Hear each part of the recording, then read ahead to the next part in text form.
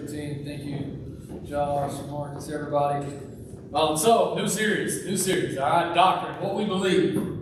So we're going to start this new series titled Doctrine, and so we're going to jump into it. I'm just going to tell you, I've told some people already this morning to just get ready today, and maybe for the next couple of weeks as we walk through this series, because it may be like drinking from a fire hydrant. Okay. Like, just open up your mouth, insert the fire hydrant, and just swallow as fast as you can. Take in as much of this content, but there's so much here. And so what I want to do is kind of give you the realities of this and where these things come from biblically, because it matters what we believe. It matters what the Scriptures teach us, and it matters what we believe about them.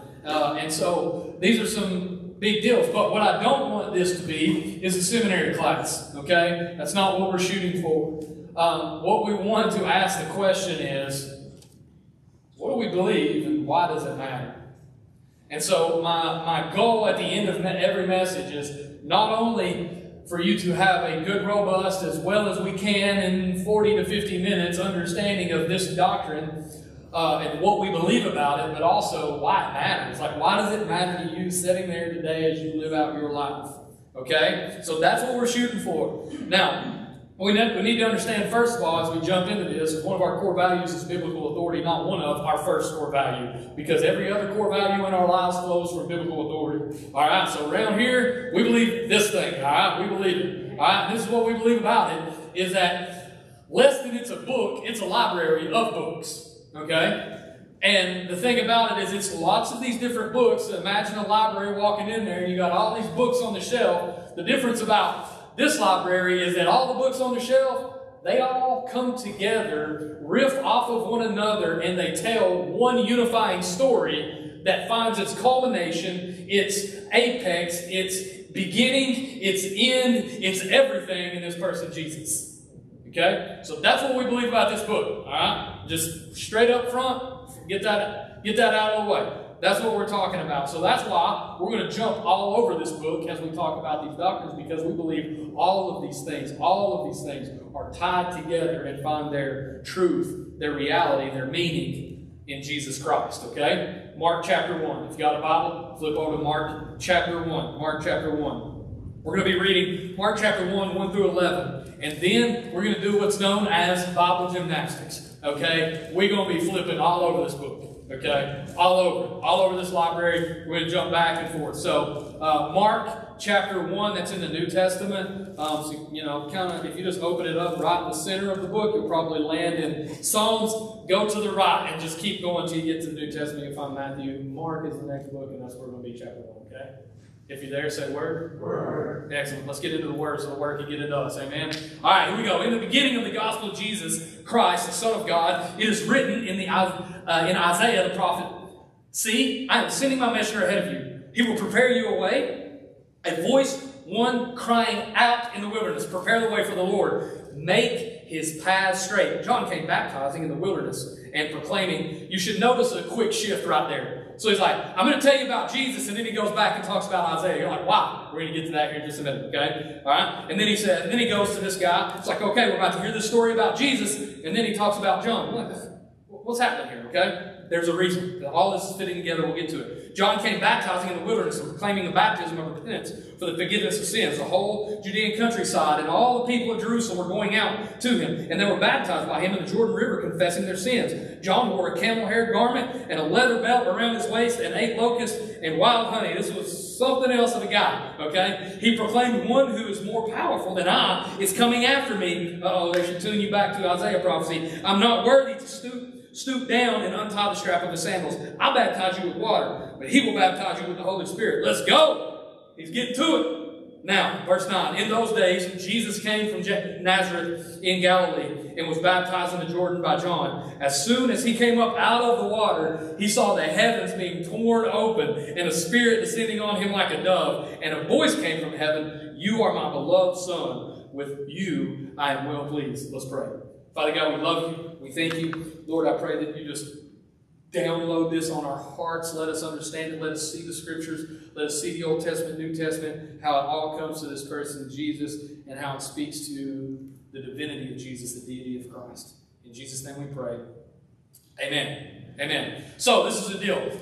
The first one in doctrine is Deity of Christ. So as we walk through this, I think there is a slide, but it's going to be Deity of Christ, original sin, doctrine of the church, doctrine of the Trinity, doctrine of the resurrection, doctrine of the incarnation, doctrine of the new creation in Christ, and then doctrine of eschatology or the end times. So you see that cleverly spells doctrine. Okay? You like that, do you? All right, so that's where we're heading. Now you know. That's a blueprint for where we're heading over the next 8 weeks. In between week 2 and week 3, we will have a pause because I have a guest preacher here because I'm going on vacation, okay? And then we'll jump back into this. Sound good? That's where we're headed. Now, the question of the deity of Christ, all right? So, Jesus, this is what you'll hear, okay? Jesus is a good first century rabbi, or is he something more? Right? We talked about that. Jesus was a good first century rabbi. In fact, he was the best. He was the apex. He is the rabbi. Okay? Alright? But some will just say, that's all he was. He was just a good first century rabbi, just a normal guy. You know, nothing to see here. Nothing to see here, just normal teaching.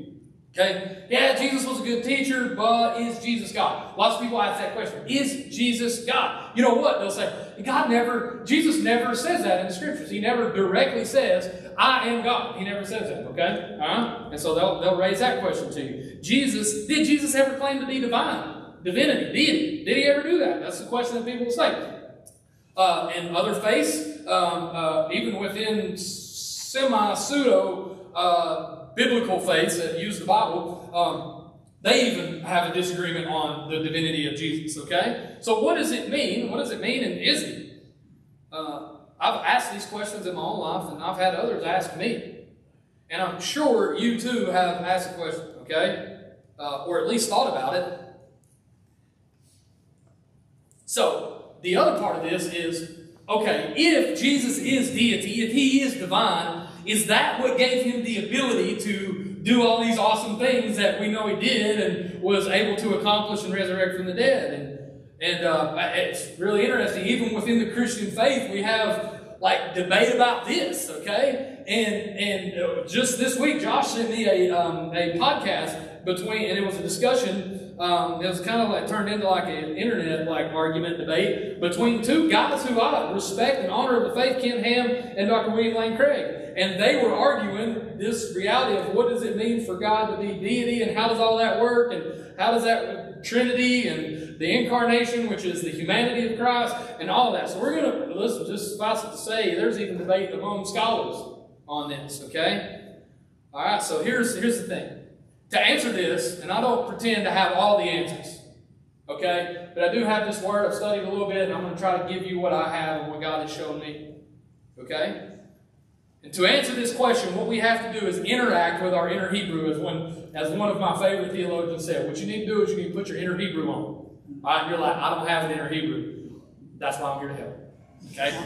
I don't have a great one, but I'm developing it. I'm developing it, okay? Because this is the deal.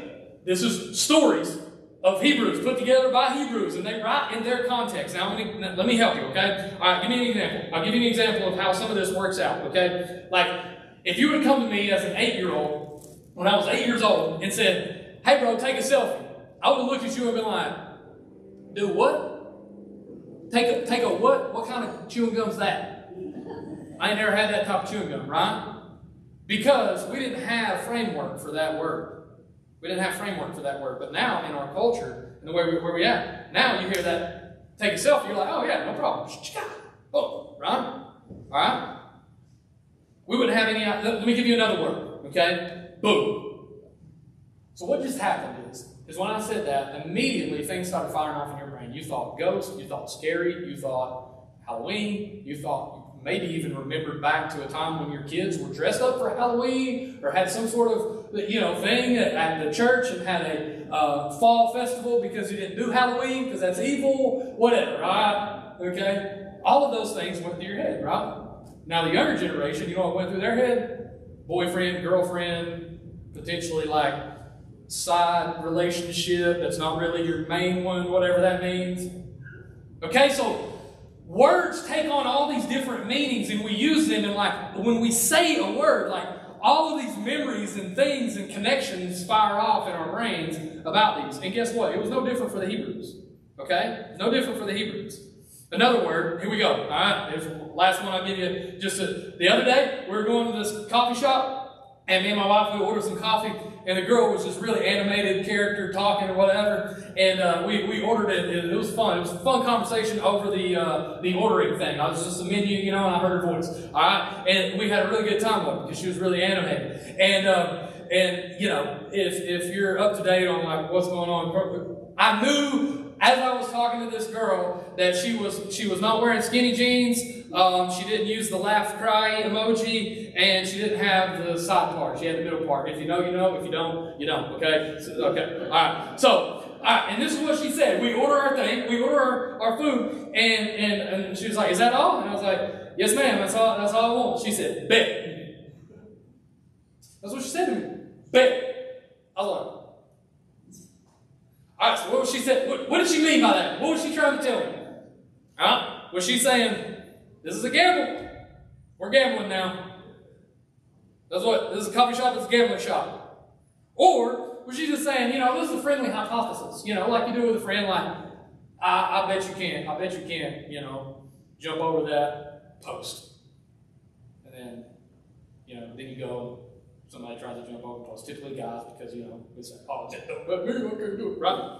Is that what's happening? Is this a friendly hypothesis she just gave me? No. She's telling me it's a done deal. It's a done deal. Come on up to get it. Come get it. Bet. All right, so words take on these meanings. And it's true even in our culture. It's even true, believe it or not, for these guys in the Bible and women who we hear their stories and read. Okay? I'm getting to a point. All right? One more example. Okay? All right. Me and my kids, Eleanor and JoJo, I got them laid down when they're little, and we used to sing Twinkle, Twinkle, Little Star. You're going to sing it all the time. All right? It's going to happen. Twinkle, Twinkle, Little Star. About to start singing that song. They are. And you sung it too, right, with your kids. All right? And then I'm sure you did this, because I did this. Okay? And this is the greatest example of this I've ever seen. You say, Twinkle, Twinkle, Little Star. And instead of saying star, you say, Twinkle, Twinkle, Little Eleanor. Right? And so what did I just do? What was I doing? I was injecting Eleanor into the story to explain that and let her know that she's a star. She's a star. And we do that. Right? Immediately, like everybody was like, oh, yeah, I did that too with my kid. Or some song of that nature. Okay? All right. The same types of things happen in the Hebrew Scriptures. I'm going to show you this, okay? So, all right, are you ready? Like, here's the part where we're going to start running. All right, we're going to start running. Okay, so the question is, what does any of this have to do with the deity of Jesus? And the answer is, it's to this question. When people ask the question, is Jesus God? The Hebrew writers are giving us, and the New Testament writers are answering that question by saying that He is Lord. You're like, yeah, it's the same word. It's not the word. What's happening here? God, okay, here we go.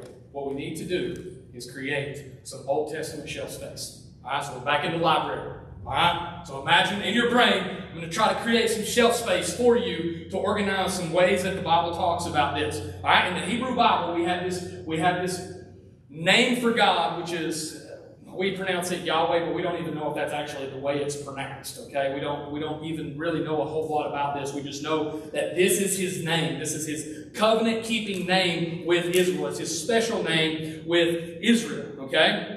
And so, what happens is, Genesis chapter 1, you have God creates all this stuff. And the word God there is this word Elohim. All right? So Elohim creates all this stuff. Then, you get to Genesis chapter 2. And now it's getting more specific, okay? Like the story is narrowing in. Our writer's narrowing in on some things. He's narrowing in specifically on humanity. And he wants to communicate what God is like towards humanity, okay? And this is what happens. So, God, all through chapter 1, which is the word Elohim, and then you have this. These are the records of the heavens and the earth concerning their creation. Okay? At that time, the Lord God, so this is this word Yahweh, okay, which we don't know how to pronounce it, but we just say it Yahweh now. It's YHWH is all that we really have about it, okay? The Lord Elohim. So it's Yahweh Elohim is the word in Hebrew. Yahweh Elohim. So, Lord God, I'm getting somewhere. Just track with me. Just keep shelving this on your shelf, okay? Put these things in the shelf because this gets really wild how the Hebrew writers do this. And remember, it's not like they had printing paper everywhere. When they wrote this, They had like a small little bit, and they put as much thought and intensity and importance on every word they put in there mattered. Because they didn't have the luxury of like erasing or just throwing it out. They had to think about it very clearly. So what is happening here? What is happening is that the God, Elohim, is a word that all the cultures use for gods. And there was lots of gods. People had lots of mentality for this. So it was like, if you had heard Genesis chapter 1 and you were outside Israel, you were like, yeah, God created the heavens and earth. But I've never heard him create it that way. That's interesting. But yeah, God. And you just thought you were God. But now you get to chapter 2 and it's like, boom, specific. No, this is Yahweh. This is the God of Israel. This is who we're talking about. There's a specific God that we're talking about. This is a specific God, okay? All right, so Yahweh, Elohim. All right, then you go to Genesis chapter 24. Genesis chapter 24, okay? So I'm going to flip over there for you. Don't worry about it. I think we may even have this one on the screen. Genesis chapter 24. And this is Abraham's servant, and this is what he says, okay? This is what Abraham's servant says about Abraham. He says, Lord God of my master Abraham. Okay, so this is the way it translates. So Greek, okay, you're going to see Yahweh Elohim, Adon or Adonai Abraham.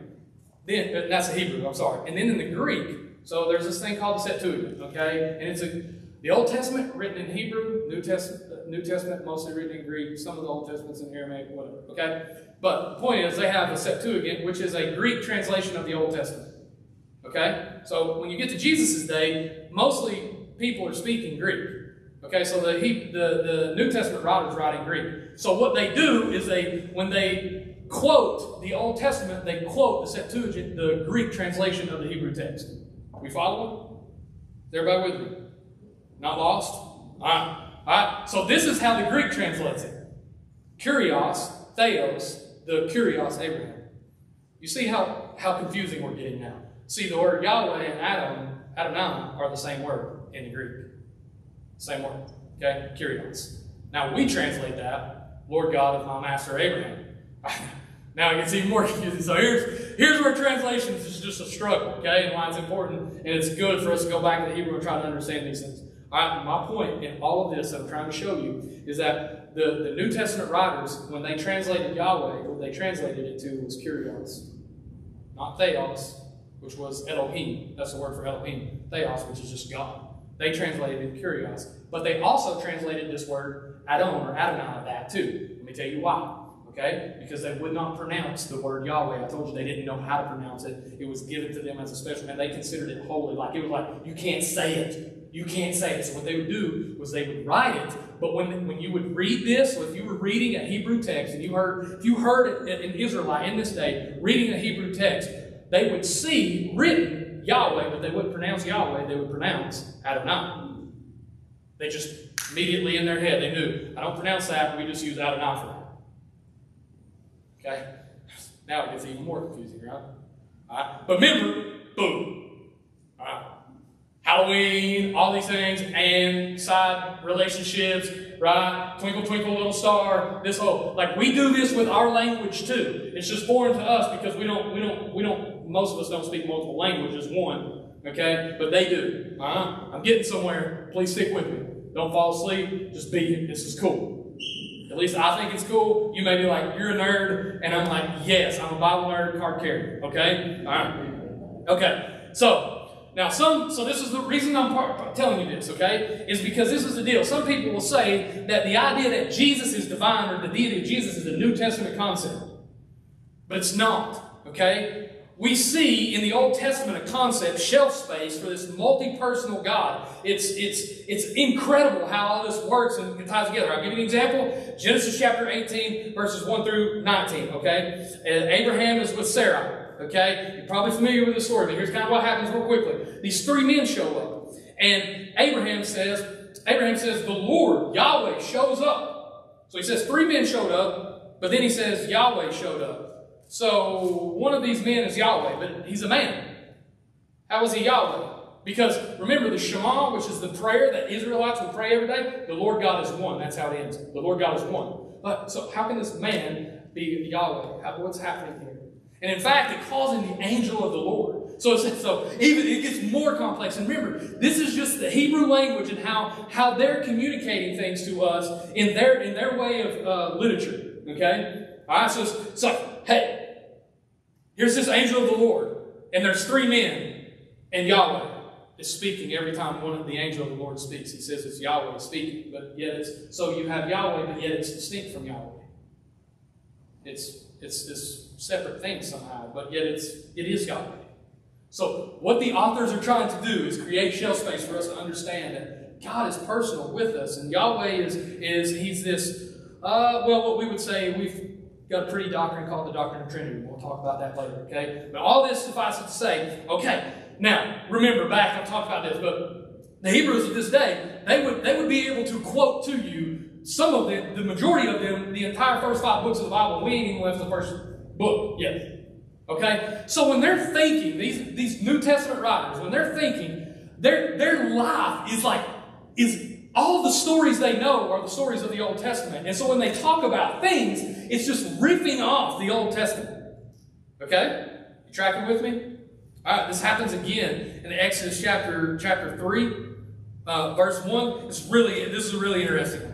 Exodus chapter 3, verse 1. So what happens here is, this is Moses before the burning bush. And he gets there and it says, he led the flock to the far side of the wilderness and came to Horeb, the mountain of God. So this is the mountain of Elohim. Then the angel of the Lord, so this angel of Yahweh, shows up and appeared to him in a flame of a fire with a bush. As Moses looked, he saw, and he goes up to it, right? I must go over there and see what's going on. And when the Lord, Yahweh, so now you have the angel of the Lord, and now you have Yahweh speaking here to Moses. So you have this one, the angel of the Lord, and Yahweh, the Lord, the angel of Yahweh, yet Yahweh is speaking. So it's this contrast. They're not confused. Hear me. This is not writers being like, I don't know what I'm talking. No, they know he knows exactly what he's doing here. Remember, they're not just chucking parchment out. This is very intentional. He's trying to create space for these people to understand that God is one, yet he's also more than one in some sense. Okay? And then he goes on to say that word, I am the I am. This happens again in Joshua chapter 5. I'm not going to flip there, but Joshua's about to go take over Jericho, and he walks up to look over the land, and there's this soldier standing there with a sword. And he's like, whose side are you on? And he says, bad question. The question is, whose side are you on? That's Austin's paraphrase, okay? All right, he's like, whose side are you on? Because I'm the angel of the Lord's army. What we realize is, okay, all right. And then he says, Yahweh spoke to me. And so he calls him the commander of the Lord's army. And then he says, when the guy speaks, this human-looking figure speaks to me, it was Yahweh speaking. What's happening? This is confusing. It's confusing. They're trying to create shelf space. Now, the Old Testament or the New Testament writers, they got all this rolling in their head, man. They know all this. All right? It's all up in there. Now, let's go back to Mark chapter 1. All right? We've made it back to Mark chapter 1. Whew. Okay? We all good? Y'all follow me? We tracking? And nobody said anything. I'm really nervous now. You tracking? Okay. So not only is this happening, but the prophets talk about it too. And listen, if I went to all the texts in the Old Testament that do this type of action where it's like the angel of the Lord and then Yahweh speaks and it's like this, and then it's a man as well, it's incredible. It's loaded with it. Okay, it's all over. So it's not, my point in telling you all that, this is not a New Testament concept. It's not only a New Testament. It doesn't just find itself and establish itself in the New Testament. No, these New Testament writers, they were living in this. They had this picture and this framework from the beginning, okay? All right? Now, the second thing is, I want us to realize, is that the prophets talk about it too, which gets us to Mark chapter 1. So what we're going to look at real fast is indicators that Jesus is Yahweh. Indicators that Jesus is Yahweh, okay? So none of these things are like, this is the one. Well, there's a couple I would actually say, yeah, that's like, boom, lay on that one because you can't dodge it. But all of these things play into what the New Testament writers are tapping into. All right? So here we go. All right. Mark chapter 1. Open your Bibles. Look down there. All right? So what Mark does is he says, I'm going to tell you about the gospel of Jesus Christ, the good news of Jesus Christ, the Son of God. Okay? So the question is, all right, I'm with that. What does this mean? And then he goes to Isaiah. And we're like, what are you going back for? This is a story about Jesus. Jesus is not Isaiah. Why are we going back to that? He has a point. Okay, so he doesn't just go back to Isaiah. He goes back to Malachi as well. The verse 2 is riffing off of Malachi chapter 3, verse 1. And then verse 3 is riffing off of Isaiah 40, verse 3. Okay? And so what it talks about is there's this messenger who's going to precede Yahweh coming. So you go back to Isaiah and you read this, and Malachi. Who shows up after the messenger comes? It's Yahweh. That's the word that is said. It's Yahweh. It's the covenant-keeping God. It's the one that they worship. The one true God. It's Yahweh. It's Yahweh. Okay? The voice crying out in the wilderness. Prepare the way. And he uses the word right there. Prepare the way for the Lord. You know what he uses there? Kurios. The Greek word kurios. Which I just showed you, if you remember all back into the slides, is the word that Yahweh is translated into every time. Actually, 6,000 times in the Old Testament. So, my point here is Mark is not confused about what he's saying. When he says, I'm going to tell you about the gospel of Jesus Christ, and then he goes to Isaiah and says, there's one in the wilderness who's praying the way for Yahweh to come. And then he goes to who? Who shows up in verse 4? John. Who is John? Okay, the analogy, follow the analogy that Mark is trying to communicate to us. The analogy is this. John is the one who is preparing the way for Yahweh. Right? So, in those days, you go through this whole thing where it's, John's in the wilderness, he's wearing camel hair and all that. He's eating locusts like a crazy man, but he's speaking the truth, and he's testifying to the Lord about who the Lord will come. He says, I'll baptize you with water, but the one who's coming, Holy Spirit. Okay? So now we've established. John is the one who's preparing the way for who? Yahweh, which is translated Kurios. So it's not God, it's Lord. Okay? That goes all the way back. Is Jesus God? The question is answered by the New Testament writers as, yes, Jesus is Lord. Yahweh. Okay? All right. So, and then, verse 9, in those days, Jesus came from Nazareth. All right, we're just introduced to this guy, Jesus, okay? Came from Nazareth in Galilee, was baptized in the Jordan by John. As soon as he come up out of the water, listen, he saw the heavens being torn open and the Spirit descending down on him. They're not confused about the Spirit. This is Yahweh descending on him like a dove. And a voice came from heaven. All right, so you have the Spirit present. Now you have this voice coming from heaven. And what does the voice say? You are my beloved Son, with whom I'm well pleased. You have Jesus. So you have a voice from heaven. You have a dove, a voice coming down like in the presence of a dove. And you have Jesus. Guess what you just had? Yahweh. You have Yahweh. So is Jesus Yahweh? Yes. But so is the Spirit. And so is this voice that comes from heaven. It's really challenging to figure out. So yes, when people ask the question, is Jesus God? The answer is yes. And the New Testament writers were not confused about this. They're clearly, Mark is showing us in his way, in the Hebrew way of literature, to show us exactly who Jesus is, who he believes Jesus is. This is Yahweh. He is Yahweh. Another thing that points to it is the virgin birth. Then, I'm not even going to go into the virgin birth. We'll probably talk about that when it comes to the incarnation. We'll talk about the humanity of Jesus. But all of these things begin to overlap. Like good doctrines do, they should all interconnect and intertwine. So we'll kind of weave in and out of some of these as we go. But then, what happens is in Mark's gospel, and the reason I went to Mark is because what we believe is Mark in authority, which means it came first. Mark was the first gospel written, and then Matthew and Luke riffed off of Mark and used him as an example. Okay, I'm teaching y'all all kinds of stuff right now. You got that? Y'all follow? You still with me? Yeah. Still with me? I'm going to get to the why it matters. I'm getting to why, and you should be feeling why this matters, because when the question is brought to you, we should have a defense. When it is said Jesus never claimed to be God. Now you know how to show them. Wrong. And I'm going to show you some other texts as well. There's lots of things that are indicators that Jesus knew what he was doing. The New Testament writers, they knew what they were doing. They were not confused by this. So, so, right after this happens, and you see Yahweh come, John is the messenger, and he is to usher in Yahweh, and then we see the baptism of Jesus, and we see Yahweh 3 in 1. Right there. So Jesus is Yahweh. But then, what happens immediately is Jesus goes around doing Yahweh stuff. That's the best way to put it. He goes around doing stuff that only Yahweh in the Old Testament is credited to being able to do and does. Like, right out the gate, chapter 2. He forgives somebody of sins. It's like, your sins are forgiven. But, no, that is Old Testament. Read the Old Testament. That is only allowed by Yahweh himself. What's Jesus doing? Oh, yep, me and him. I'm Yahweh. I'm not saying he's the Father. I'm saying that the Father, Son, and Spirit are Yahweh. Okay?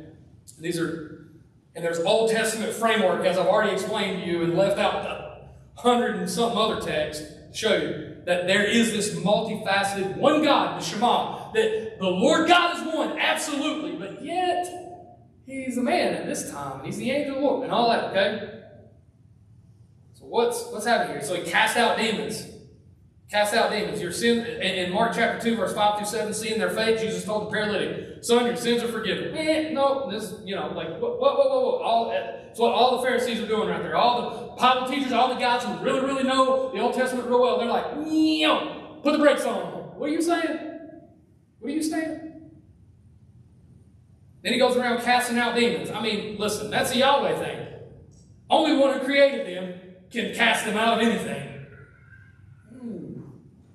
He raises the dead, the resurrection, and the list goes on, right? Like, I don't have to go through those. If you don't know some of these lists, you can go back and listen to multiple messages that I preached over the last year, and you'll find all kinds of these stories. Because we always come back to Jesus. Now, John chapter 8 is a huge one. John, I did minimal on John because we're going to hang out in John when we get to the incarnation and talk about the Trinity. Because John's he's the dude, okay? He's figured it out, all right? He's riffing off the Old Testament, doing all this crazy stuff in Revelation and all this stuff in his gospel. I mean, he's got it all locked down, okay? He's figured it out, okay? And he's really, really creative in how he explains all of these things.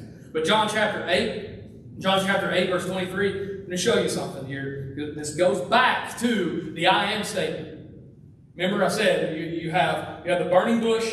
Moses goes to the burning bush. And the angel of the Lord speaks from there, but it says Yahweh is the one speaking. So it's Yahweh speaking there, and Yahweh gives the name, I am the I am, or I am of the I am what I am, that whole thing. Now, when you get to John chapter 8, verse 23, John chapter 8, verse 23, I'm in Luke, that's why that doesn't look familiar. John chapter 8, verse 23 says, this is Jesus talking, you are from below, and I'm from above. You are of this world. I'm not of this world. Does he seem confused here? No, sir. Jesus is speaking very directly. Therefore I told you that you will die in your sins, for if you do not believe that I am he. Okay, if you go back and look in the Greek Septuagint to the word I am, when the Lord Yahweh speaks it at the burning bush, it's the same exact word used here that Jesus uses. And he uses it again in chapter 8. In verse 58, Jesus said, and truly, truly, I tell you, before Abraham was, I am. So listen, listen, I'm Yahweh. This is what Jesus is saying here. He's not messing around. He's using the same exact words. It's very clear. This is why, after this point, they're like, homeboy's got to die. We got to kill this guy because he's claiming to be Yahweh. That's not okay. So, why it matters? Remember, people are coming at this. Josh said this in a prayer this morning. Josh said this. He said, this is probably the chief doctrine that the enemy wants to attack. Because if he can dislodge Jesus as Lord from your mind, eventually it will dislodge from your heart. And this is one of the main strategies in our day. People will say this. Yeah, but Jesus never claimed to be God. Yeah, but the New Testament writers, man, they didn't really think he was God. They were using kurios, which is not really, that's a word for any God, which is true. However, the way the Greek Septuagint uses it, which is what they would have grown up using, they know exactly what they're doing. It's not confusing with a little study. Jesus is the Son of Man. Matthew chapter 26, he says, you have said it. Jesus told him, but I tell you, the future you will see the Son of Man seated at the right hand of power coming on the clouds of heaven. This is the Sanhedrin is asking this question, are you the Son of God? And how Jesus replies is, I am the Son of Man. Now what they would have, here we go, where they would have went is right back to the Clyde riding Son of God, the Son of Man, that's from Daniel chapter 7.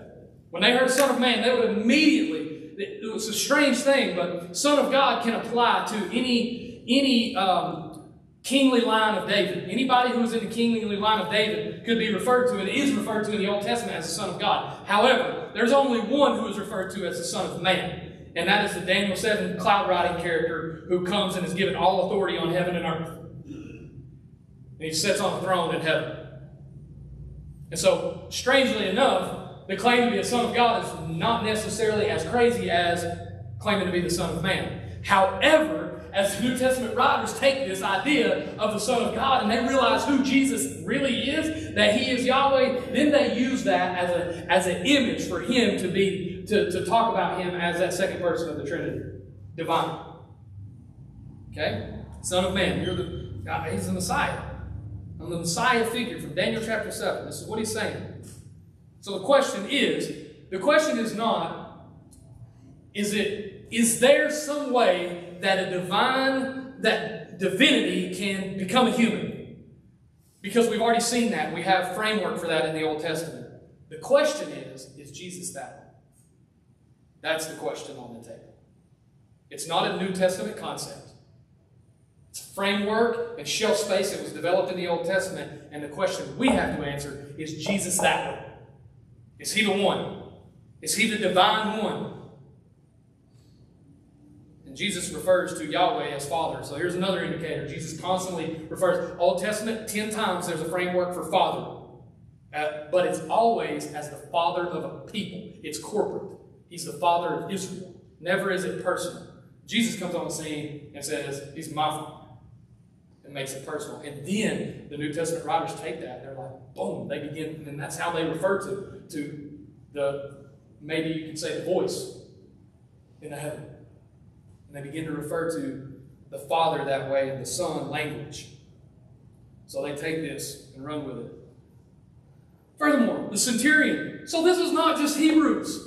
This is Roman centurion at the cross. You know, Jesus dies and earthquakes and all this craziness happens. It's pitch dark. And you know what the centurion says? Surely this is the Son of God. Now, he's not confused what he's saying either, because Caesar claimed to be the literal Son of God. And he's saying, nope, not the Caesar that I serve. That guy who was just put on the cross and died is the Son of God. He's the true Son of God. The centurion is another indicator. And then all throughout the New Testament, okay, these writers, they write about this. Hebrews chapter 7, verse 3. I told you we're running. It's so good. And I know I'm a nerd, okay? I hear it. I hear you right now. Gosh, what's this guy talking about? These things matter. And we should at least have some and try to have some ability. Listen at Hebrews chapter 7, verse 3. It says, without father, mother, or genealogy, having neither beginning or days nor end of life, but resembling the Son of God, He remains a priest forever. So this one, it's talking about Jesus. He didn't have no mother, didn't have no father. He existed from the beginning, okay? He existed from the beginning, no genealogy, but yet He came as the Son of God, the kingly line of David. So He looked like a king from the line of David, but yet He pre-existed all of this, and He is a priest of eternal value. The writer of Hebrews was not confused with the divinity of Jesus and the deity of Christ. Paul, Colossians chapter 1, verse 7. General Electric Power Company. That's how you get through Galatians, Ephesians, Philippians, and Colossians. All right? You're welcome. Colossians chapter 1, verse 17. He is before all things, and by Him all things hold together. He is also the head of the body, the church. He is the beginning, the firstborn from the dead, so that He might come to have first place in everything. For God was pleased to have all his fullness dwell in him, and through him to reconcile everything to himself, whether things on earth, things in heaven, making peace through the blood shed on the cross. So who are we talking about here? This is Jesus. Paul is not confused about the eternality, the divinity of Jesus. All right, and then you go to Revelation chapter 22 and how this library of books, how it ends, telling this one story, getting to my man Jesus always, and beginning and in Genesis or Revelation chapter 22, verse 13. Look, I'm coming to you, and my reward is with me to repay each person according to his work. I am the Alpha and the Omega, the first and the last, the beginning and the end. That's who Jesus is. That's who Jesus is. Who do you think John thought Jesus was? Divine. He is deity. He is Yahweh. This is the way he thought about it. I'll give you one more. Just read the book of Jude. This is Jesus' brother. The last person on the earth who wants to confess that Jesus is the King of Kings, the Lord of Lords, the deity of Christ, second person of the Trinity, Yahweh, is the brother of Jesus, right? Can you imagine having to admit that your brother is that guy? Come on. And what does he get to? He says in verse 4, for some people who are designated for the judgment long ago have come in by stealth. They are ungodly, training the grace of your God into sensuality and dying Jesus Christ, our only Master and Lord. Kyrios, the word translated for Yahweh. Now I want to remind you, although you came to know all these things once and for all, that Jesus saved the people out of Egypt. Who saved the people out of Egypt? If you go back to the Old Testament, it's Yahweh. What Jude just did was he connected Jesus and said, Yahweh that was working back there, that was Jesus. Whew. Jude, his brother, is not confused. All right? He's not confused. So, there you go. That's as much as I can give you in, I don't know how long we've been, but now I'm back to why does it matter? Why does all this matter? Some would just jump straight to, because of the functionality, and it creates this process of salvation or understanding of this system, this systematic theology that we have. It frameworks, and it does do that. It does do that. But that's not of first importance. Go dive into systematic theology. Try to figure out how all this works together and how it points to the salvation that we have. Most importantly, what this does, the divinity of Jesus, holding this doctrine, the deity of Christ, what this does for us is it reveals the character and nature of God. The fact that he's transcendent, he's out above, he's other than all of creation, but yet he's immanent. He's within it, yet distinct. He's in his creation, but he's distinct from his creation. Don't get that confused. Think about this. Deity, as the Hebrews said, took the form of the Son of God, meaning a person in the lineage of King David. That is the type of God that we serve. He is so driven to pursue you relentlessly that he was willing to, and now we're jumping into the incarnation, but take up humanity, divinity in humanity, so that he could be with you. There is no God, no Elohim in any religion that is like that. The reason we hold so tightly to the deity of Christ is because it tells us the character and nature and otherness of our God in comparison to all the other things that are worshipped. There is none like him. Chew on this. The word in the Old Testament, meditate, means to chew on or mumble to yourself. This is something you should mumble to yourself and chew on over and over and over and over and never leave this reality that the character and nature of God is one that is for others. He is seeking you. We want to explain and define the functionality of the deity of Christ. So many people are so consumed with that. However, before the deity of Christ creates any functionality or process or legal result, it shows us the character of God. It shows us the character of Yahweh. The reason we want a process, a system to align to is because we want to remove the relationship from it. Oh, if I got this system, this process, then I can just walk in this system and process, and it's all good. Me and God's going to be good. That's called legalism. That's Pharisaical. God, first and foremost, wants a relationship with you. Now, I've discussed this a million times, but I'll say it again. Relationships have boundaries and guidelines. For me to stay in relationship with my wife, there are some things that I have to do. So that doesn't mean you just throw it all off and, oh, I get to do whatever I want to do because I'm following Jesus. I'm in a relationship with Him. I'm not a legalist. Foolery. You know, and we know, all relationships have boundaries. But yet, still, it's there where we experience the character of our God, His relentless seeking after people. That is His character, because this is what we believe here, that God is most glorified by His love. He is most glorified by His love, His relentless pursuit of humanity. So much so that deity would come and become a human and walk around so that He could be with us. He's never given up on the whole goal of humanity and creation, which was to reign and rule with them in the garden. And He will restore that.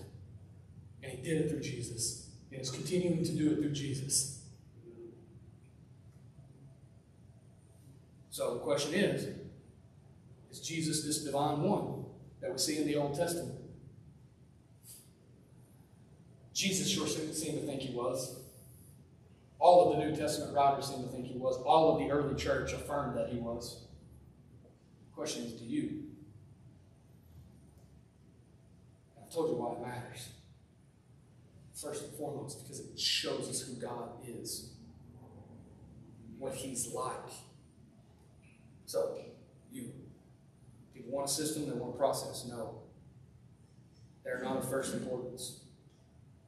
When you make the Word out to be a system, you miss the relationship. The point is this: God with us. God with us. God with us. The way the New Testament writers say it, Lord with us, Yahweh with us. Kurios with us. And they knew Jesus was that when they walked with Him. Now they wrestled with it, tried to figure that out, and doubted it at times. They didn't walk perfectly. But Jesus made it clear. And then in His resurrection, he signed that check. It's passed. It's good. It's good for it. Jesus' divinity shows us the humble, other-seeking nature of God. This is why this doctrine is important. This is why I would go through all that nerd stuff to get us to this. It matters. He's a humble, other-seeking God. And you know what people in this world think? That He's evil and domineering and does evil things. So that's another reason it matters. We got to be able to communicate to others the God in whom we know in relationship with. Jesus' divinity shows us God is most glorified through His love. So here we teach the Bible, biblical authority. And I just tried to model that for you the best that I could. Biblical authority. You come here, we're going to read the Bible literally and literarily. Because it is a form of literature. Hebrew meditation literature. So we're going to do both of those things. Josh, you can come on up here. Worship band, come. Bottom line, if you don't walk away with anything, if you lost all the Hebrew and the Greek, that's fine. The deity of Christ reveals to us the God who is loving towards His creation and relentless in His pursuit to be with us. The deity of Christ reveals to us the God who is loving towards His creation and relentless in His pursuit to be with us. That's why we hold on to this doctrine. It's a non-negotiable for us. That's good, isn't it? God is good, isn't He? He's given us a library of books that we call one book because there's one unifying story, Jesus. And it all culminates and finds its truth and reality in Him. So my question to you is this morning. The New Testament authors believe that He was Lord, Yahweh, ultimate authority. Jesus said, I am. And then the New Testament authors also say this. To be saved, confess Him as Lord, ultimate authority. Do you believe that He's Yahweh? Do you believe that? That is the question, isn't it? So I ask this opportunity as they sing to receive Him as that Lord. If you don't know Him already, if you're in relationship with Him already, then praise God. I pray that this deepened your understanding of Him and your relationship with Him. To understand His character and nature, that He is a God relentlessly pursuing you, to be with you. He's went to extreme measures to make that happen. He's worth worshiping. He's worth following. He's worth giving your life to. He's worth being with, which is His whole purpose, to be with you. Let's pray together. Father God, we love You. Lord, we thank You for Your word.